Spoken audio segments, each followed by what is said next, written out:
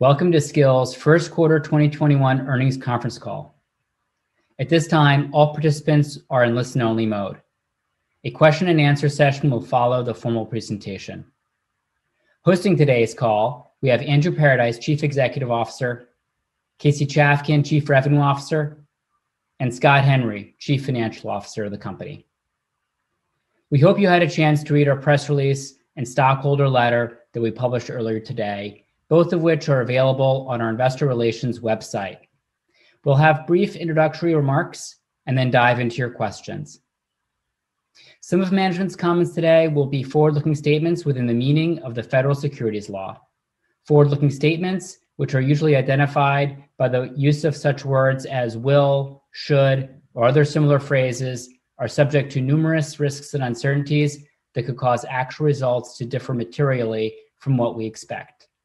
Therefore, you should exercise caution in interpreting and relying on them. We refer you to the company's SEC filings for a more detailed discussion of the risks that could impact future operating results and financial condition. During the call, management will discuss non-GAAP measures, which we believe can be useful in evaluating the company's operating performance. These measures should not be considered in isolation or as a substitute for our financial results prepared in accordance with GAAP. A reconciliation of these measures to the most directly comparable GAAP measure is available in our first quarter 2021 earnings release. And with that, I'll turn the call over to Andrew. Thank you, Stefan. Good afternoon, everyone, and thank you all for joining us today to discuss our first quarter 2021 results. We're incredibly proud of the strong results that we delivered throughout this quarter, and we're pleased to share some highlights. But before digging into the details, I wanted to take a moment to thank the team that makes this all possible, especially our Skillzians working to drive the future of interactive entertainment, and our developer partners who are committed to bringing their unique craft to the world. In Q1, we delivered strong performance across the business, achieving our 21st consecutive quarter of revenue growth. We generated 92% revenue growth year over year, driven in large part by 81% growth in paying monthly active users. Paying MAU describes our subscriber base and is perhaps the most important metric to our business. Paying MAU is driven by growth in new paying users, which is a function of both the number of new installs or downloads, as well as the install to deposit rate. While new installs overall remain consistent with the prior year period, the quality of traffic and our ability to convert installs to payers increased substantially.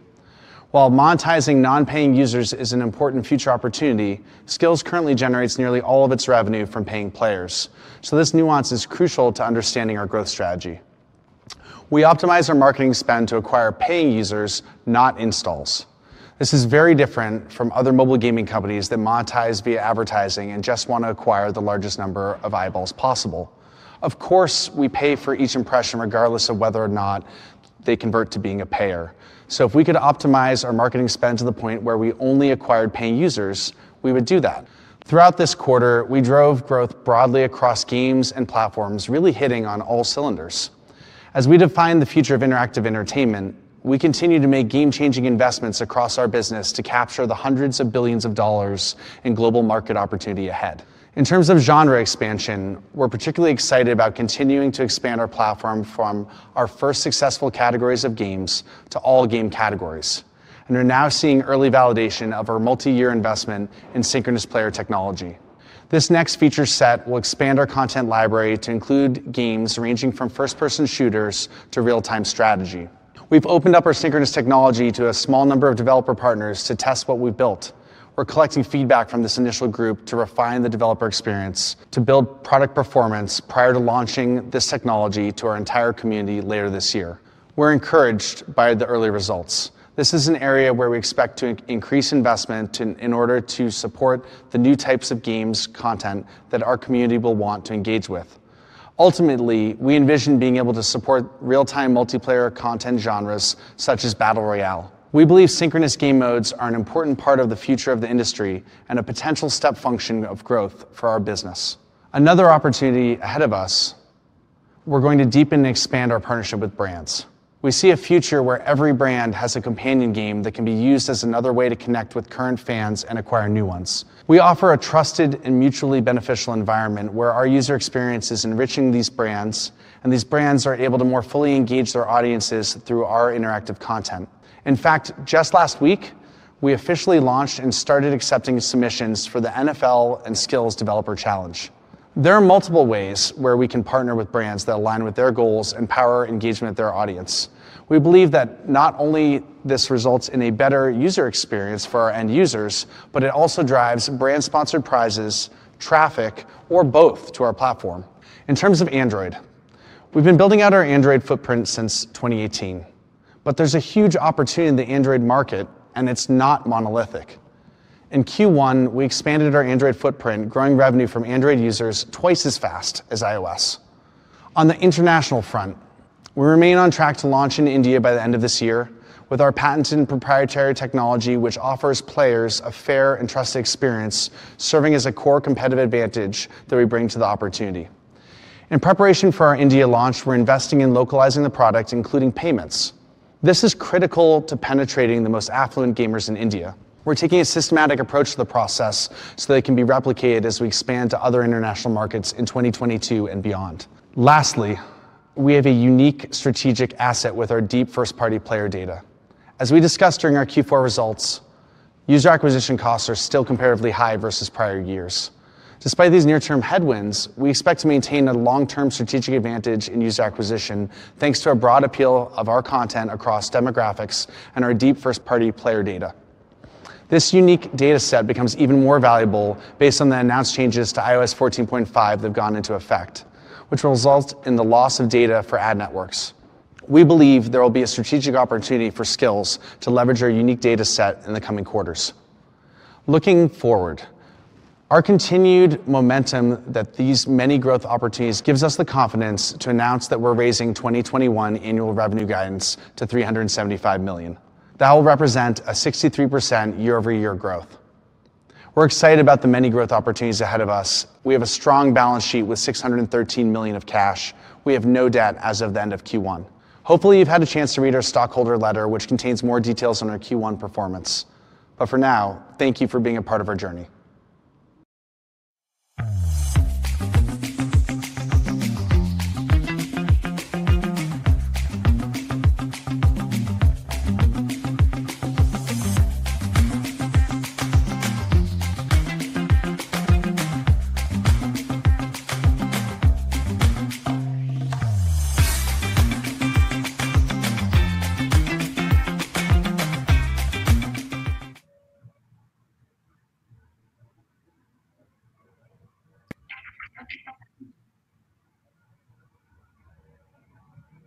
Zoom is live. Pardon me, Davida? So we're good. Okay, great. Go ahead, Andrew. Before we begin the QA portion of the call, we have some news to share. Scott, our CFO, who joined us last year, has announced his plans to retire. I think secretly, I'm pretty sure Scott's retiring so he can devote more of his time to perfecting his Skillz games, particularly Pool Payday, which he's remarkably good at. In all seriousness, we're really grateful to Scott for doing exactly what he set out to do when he came on board, which was to use his experience to help take Skillz public. He'll remain our CFO through June, and then he'll stay on in an advisory capacity to ensure a smooth transition and continuity of operations during our new CFO's onboarding. That said, we're really pleased to announce Scott's successor. We've hired veteran finance and investor relations exec Ian Lee to be our new CFO. He'll be joining us on June 21, coming from Airbnb, where he served as their head of investor relations.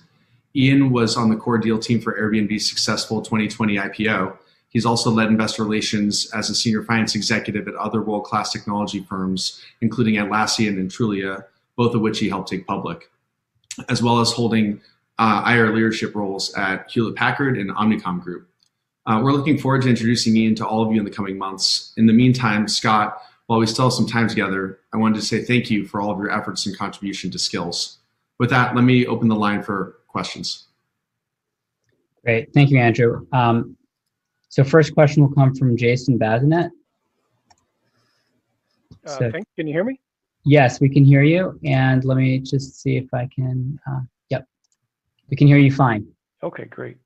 So I have so many questions that I've gotten from investors, but maybe I'll just start with one or two and then we can circle back. But I guess the main question is there have been some reports from bears that have focused on sort of slowing MAU growth and slowing installs. And I just wonder if you guys could sort of address that and then tell us how those trends are faring and whether you think it's the right metric to focus on. And the second question that I have from investors is, when you guys talk about paying MAUs and those trends, what portion of those paying MAUs are using sort of just exclusively bonus cash as opposed to maybe money that they put in the ecosystem themselves? Thanks. Thank you for the question, Jason. We have our Chief Revenue Officer on the call, my colleague Casey Chapkin, who is responsible for distribution of the network. Casey, do you want to take that question about MAU? Absolutely, Andrew, and Jason, thanks for the question. For a business that generates revenue from consumer payments, the most relevant KPI that everyone should be looking at is paying MAU or MAU, and this represents the number of consumers who are paying each month, and that metric was up 81% year over year, as Andrew mentioned.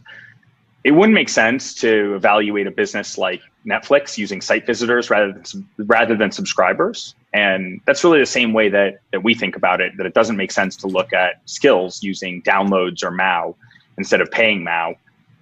MAU, simply put, just isn't a metric that correlates with our business performance. So we reported it when we went public because we hoped it would help people better understand our business. But as it turns out, reporting MAU seems to have created more confusion than it has clarity. I know, well, I'll hit your second question, Jason. Do you want to hit that, Casey, or should I jump in? Go Jason, for it. The second question is pretty easy to answer, which paying MAU is all depositors.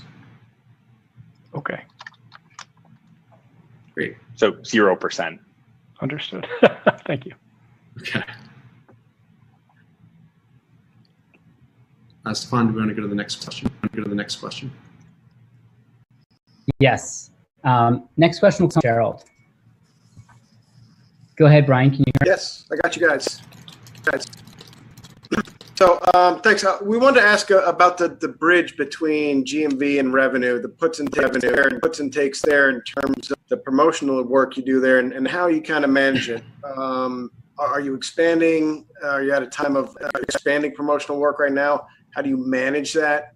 How does the maturity of the game developers and the portfolio impact how much promotional work you're doing? And then talk about how you deploy that promotional activity relative to gamer activity, well, relative to gaming wins to ameliorate or manage any exposure there. Maybe a little bit related to that first question, but we've got some inbounds on, hey, how much promotional work is being done, and how are we sure that there's not a liability attached to that? Sorry for the long-winded question. No, it's okay. Thank you very much for the question, Brian. And maybe I can reframe slightly and call out the elephant in the room. There's a short report out there alleging that we're not accounting for revenue correctly. Yeah. And whether or not that's accurate, and maybe more broadly on RevRec. So maybe I can call first on my colleague Scott, to our CFO, to kind of talk a little bit about this, and then we'll follow on. Yeah, sure. Thanks, Andrew, and thank you for the question, Brian. Our revenue recognition policy is based on the same GAAP principles as other publicly traded platform marketplace companies that exhibit similar characteristics to Skillz. Right? Accounting is driven by a company's business model, as I think we all know, and our customer is the game developer, right? Not the end user. So as you know, we've got a two-sided marketplace business model connecting game developers with players, and that's different from the traditional game publisher business model where of selling games to players, where the player or the end user is actually the customer. None of this is new information, as this is all in our filings that we've made with the SEC and that have been audited by Ernst & Young. And maybe I can jump in here. The short reports calculated our net deposits minus developer profit share as between 19 and 47% of our GAAP revenue in 2019 and 2020. This is simply not true. The actual number is 1.5x to 3 times higher than the claimed number. And you can see this in our SEC filings. You can calculate it. The actual number is 60%. And this is just an obvious error in the calculation in those reports. Whether that error is intentional or not is, well, it's anyone's guess. Thank you for the question, Brian. Hopefully that satisfied the answers. Let's go to the next question, Stefan. Great. Next question will come from Michael Graham. Michael, can you hear us? Yes, thanks for taking the question. I wanted to ask one about unit economics. I know that you continue to see really good progress with the amount of paying MAU, and that's got to be favorable for unit economics. But I just want to go back to basics and just give us a handle on what the unit economics are currently and how you see them trending. That's a great question, Michael. Let me defer that one over to Casey, our Chief Revenue Officer. Yeah, happy to speak to that, Michael. As I think many of us have seen, CPIs are up across the industry, and Skillz certainly hasn't been an exception to that. As Andrew talked about, both in the shareholder letter that we put out, as well as in last quarter's earnings results, our LTVs have remained consistently strong, but our revenue growth has actually outpaced the construction of our marketing infrastructure. And so this quarter, we completed the first step in addressing that by building out our marketing leadership bench. We expect acquisition costs to come down in the back half of 2021 as the investments we're making now begin to yield results. All that said, our average 3-year LTV to UAC for 2018 to 2020, the last 3 years, was 3.8x as reported at the end of 2020. We've actually never had a cohort stop paying. They never die. That's why we call them internally our forever cohorts. In fact, the realized 5-year LTV, and I'll say that again because I think it's important, realized 5-year LTV is 60% higher than our realized 3-year LTV. And so that's obviously not factored into that 3.8x number. And maybe last, I've seen some investors referencing credit card panel data as a means to approximate our LTV. We don't share our LTV for competitive reasons, but we do own both the data set that's being referenced as well as our historical actuals. And I guess I just wanted to say, if you're using that, I would proceed with caution. Thank you. Thanks for the question, Michael. All right, let's go to the next one. Great. I'll call on Drew Crum. Hi, Drew. Can you hear us?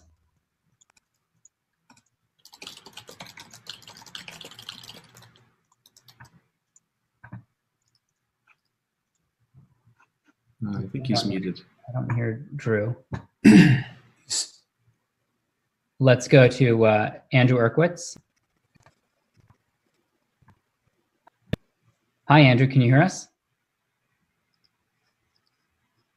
I think you have to unmute him. Nope, he has to unmute himself. Okay. Why don't we go back to Michael Graham? Michael, did you have a follow-up question? I do now. I forgot the chance to ask a follow-up. I know game genre diversification is an important topic for your model. So can you give us an update, sort of on what's going on there? Yeah, I think that's a great question, Drew. So when we launched in 2014, we had over 100 games that I'd say most people have never heard of.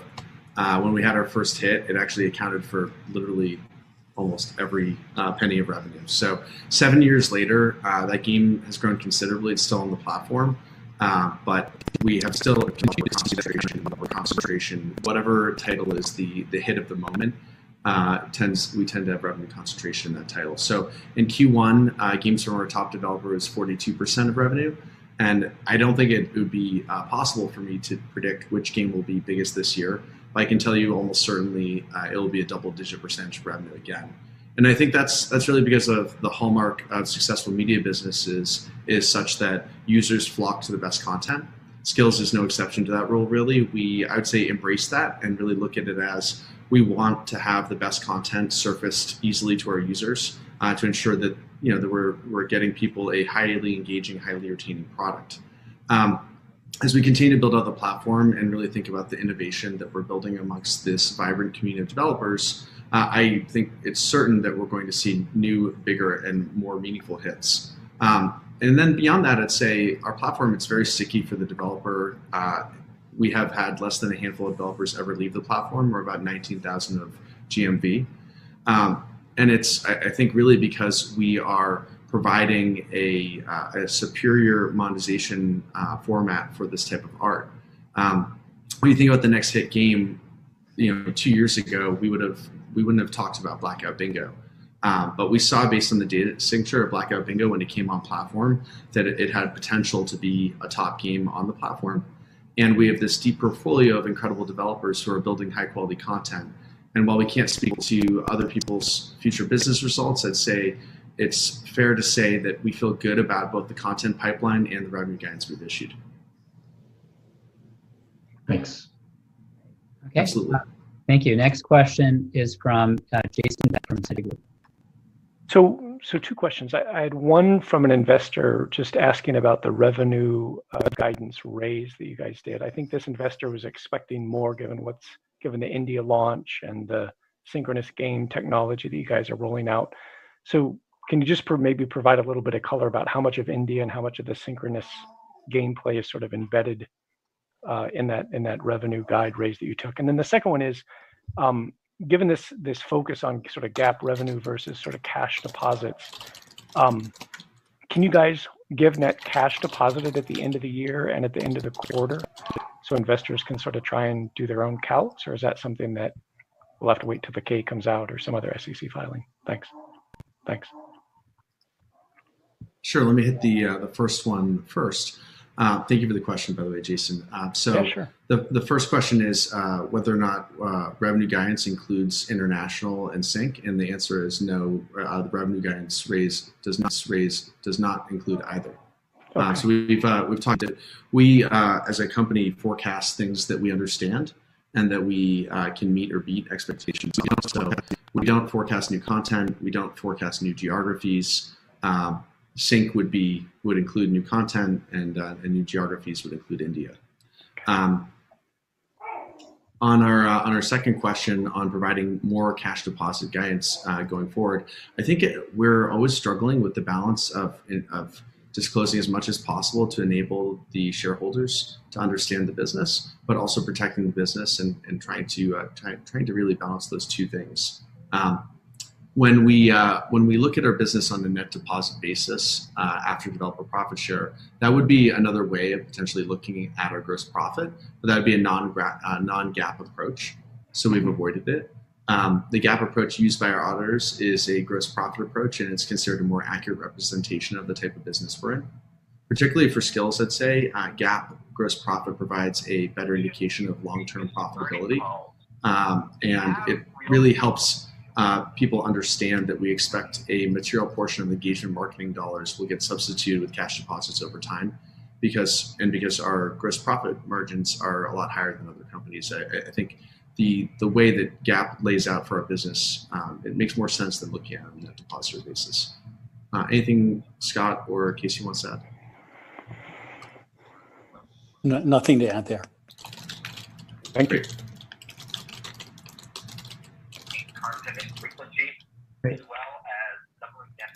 Next question comes from Brian Fitzgerald. Thanks, guys. We wanted to maybe dig in a little bit on IDFA and impacts. It's been popping up on everybody's quarterly calls, and maybe more specifically, how exposed do you guys feel you are to IDFA? Maybe not impacting you guys, but impacting audience networks that you guys use for gamer acquisition, and can you give us some color as to, I think it was three or so, half a handful of audience networks you use to acquire games, and how you think about the distribution there. Sure, that's a great question, Brian. IDFA actually landed last week. Let me turn it over to Casey, our Chief Revenue Officer, to talk a little bit more about it. Yep. Oh, Casey's on mute. Thanks, Andrew. So as Andrew mentioned, we, for those of you who don't know, IDFA took effect just about a week ago. And we haven't thus far seen any disruption from that policy change. Our teams did a really great job working with our partners to make sure that we were completely prepared for that. I think that as we watch IDFA filter through, of course, it's still early, but as we watch the adoption of iOS 14 filter through the system, we should expect to see any impact over a period of months rather than weeks or days. That said, I actually think IDFA represents an opportunity for us more so than a threat.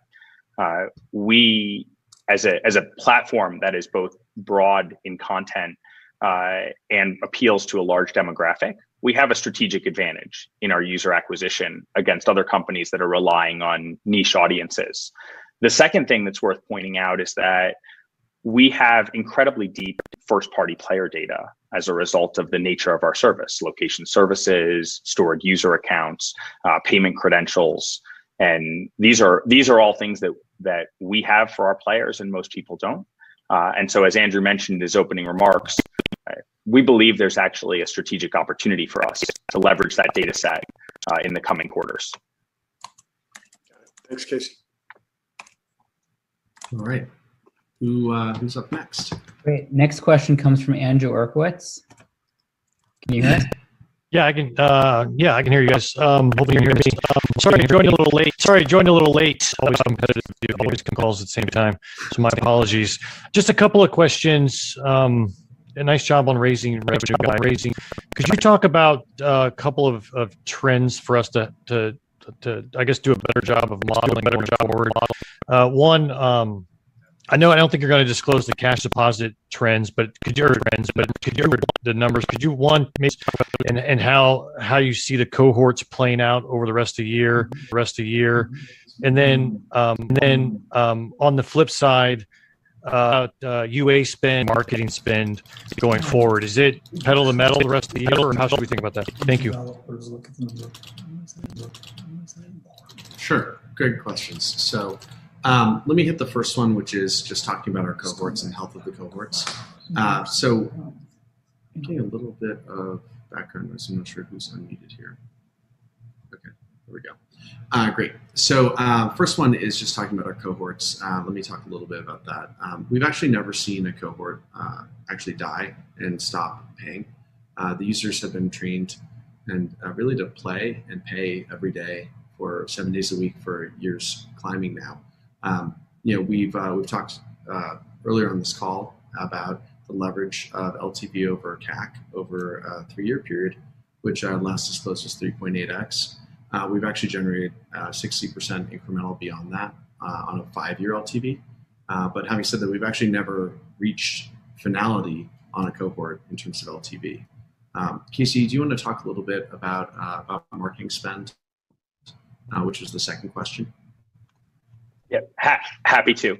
And I think when we forecast our marketing spend from a seasonality perspective, we don't see tremendous seasonality in our business. Our business is a daily hobby and a daily habit for our consumers throughout the year. We do see some seasonality in terms of the best times to acquire new users. And so if you look at both the last 2 years, we've reduced our marketing spend from Q1 to Q2, and then have ramped it up again throughout the back half of the year, but not Q1 is always our biggest marketing expenditure from a historical perspective. And so that's how we plan for the year going ahead.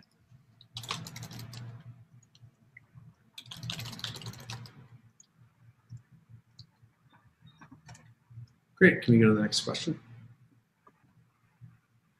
Great. Next question is from Drew Crum. Drew, can you hear us?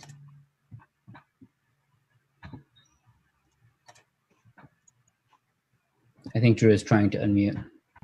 Can you hear me okay? Yep. Yes. Okay. All right. Sorry about that. Connection here. So I guess the topic of MAUs, understanding the importance of the paying MAUs, how important of a metric is that to your developer community? Do you need more MAUs in order to reduce the revenue concentration in the business? So let me break that apart into two questions. One is, first, how important is paying MAU to our developers? And then second is, do we need to increase paying MAU to reduce revenue concentration? Casey, do you want to jump in? I feel like you're... I'm asking about MAUs. How important is the monthly active user to the developer community? It's the top of the funnel. And do you need more players on the platform to reduce the revenue concentration? Yeah, I'm happy to hit this again because it's something that I feel very passionate about in terms of how we optimize the business. And the top things that our developers care about is the revenue that they're generating on the platform. MAU may be a vanity metric, but as I mentioned before, it's not actually correlated to our business performance. In fact, the portion of our MAU that are non-paying users actually cost us money because we provide servers for them, we provide customer support for them. And so our non-paying MAU, while they represent an opportunity from a revenue perspective for us in the future, are not a contributor to revenue today. And so we don't optimize the business for it. No one on my team is optimizing the business for growing MAU. What we're trying to do is optimize the number of people who are paying on our business, the equivalent of subscribers. And our developers are looking at what percentage of the traffic inside of their games is paying, because a higher percentage of their users paying is better for them. And this goes without saying, it's because that maximizes their revenue, which is the top thing that they care about. And so we continue to optimize for that metric. And until we capitalize on the opportunity to monetize our non-paying MAU, we won't focus on growing it. If I could add actually, as you've seen the expansion from Q4 percentage paying, so we have a higher and higher percentage of paying MAU, which hopefully you understand the reason that's happening is because that's what we're focused on, is getting more and more of the MAU to pay. You may ask the next question, but logically, which would be, how far do we think this can go? We've actually commissioned 3 different studies, some of which are public, some of which are not. But I'd point you to the Frank and Magid study, which is the last one created by this is a primary research firm for video games, that shows that actually the willingness to pay for consumers is theoretically 40% of audience. So we would expect to continue to expand from 17% payer upwards over the quarters to come, and we certainly are working hard on that. As we think, and we know, well, we think and we know from talking to our developer community that that is what is most important. For what it's worth, if someone wanted to value our business based on MAU, there are a number of ways that we can go out and acquire an abundance of low-cost traffic. We can drive installs. We could chart a game if you'd like. That doesn't actually result in the highest ROI. What you're looking for, again, is paying MAU. And so if somehow and again, this is an opportunity for us, but if investors wanted to give us an unfair multiple because by valuing our business off of MAU, I could imagine an argument for doing that.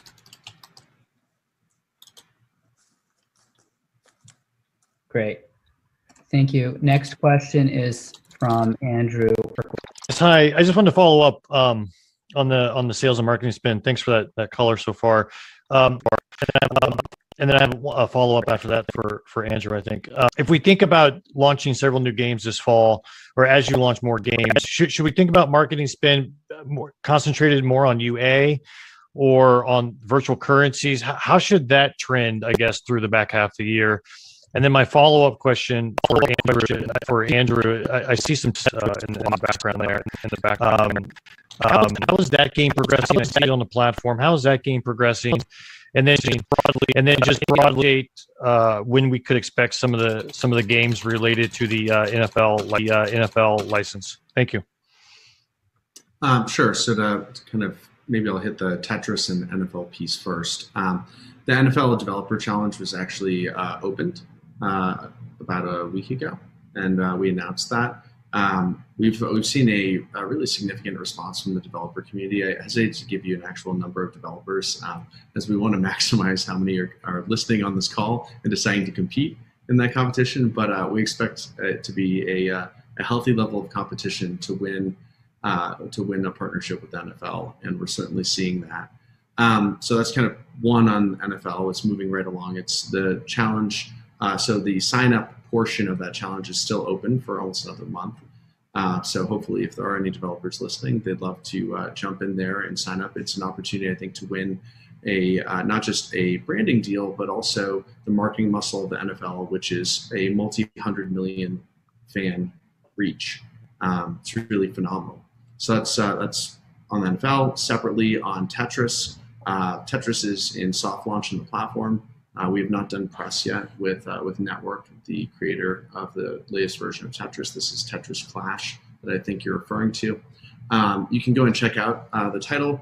We don't really comment on individual developers' titles. I know that as revenue concentrates in a developer or a title, we have questions from shareholders and investors about that company, but that's their business, where our job is to enable a better business for our partners. So that's what I'd tell you about Tetris and where it is, and what is next in terms of that game scaling out. I would add, actually, it is important for you to know, Tetris is not in the forecast for our business. So when we're looking at revenue for 2021, when we're talking about raising guidance, that actually has a forecast of Tetris at contributing 0 revenue to the company. So, and then finally, on marketing spend in terms of user acquisition versus engagement marketing, why don't I kick that to Casey, because his team is actually responsible for optimizing those two variables. Thanks for the color, Andrew. Of course. Absolutely. So I don't think, and I was just confirming, I don't believe that we provide guidance on our full year marketing spend. But you can see some details in our result, the process that we go through from an optimization perspective with respect to engagement marketing. So we mentioned that with respect to user acquisition marketing, Q1 is frequently one of the best times to purchase digital media impressions. So we typically invest more in Q1 acquisition than we do in Q2. And this typically results in fewer new installs in the second quarter of each year relative to the first. And it's part of our consistent focus on maximizing return on marketing investment. And you'll hear me say that a lot, because that's absolutely the most important part of everything that we focus on, is maximizing the ROI of each dollar. With respect to engagement marketing, you can see that engagement marketing in Q1 is lower as a percentage of revenue than it was in Q4. We talked in Q4 about some of the experiments that we were running focused on converting users into paying users.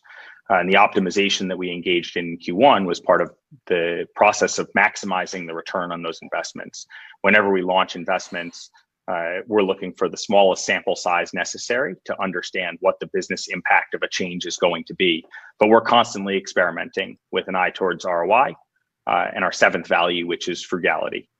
And so we're going to continue running that optimization throughout the back half of the year as we look at the most effective ways to deploy both our acquisition dollars and our engagement marketing spend across the ecosystem. Thank you. Appreciate it. Absolutely. Great. Who's next? If you have a question, please raise your hand and I'll call on you.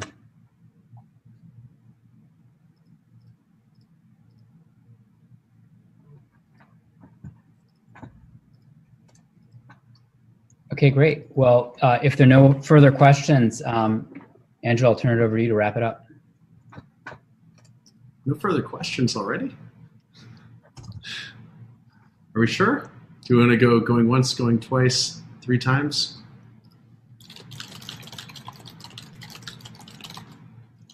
Okay. Well, thank you everyone very much for joining our Q1 2021 earnings call. We're really excited to be meeting with you again in a quarter to talk about Q2. Have a good afternoon. Thank you. Thank you.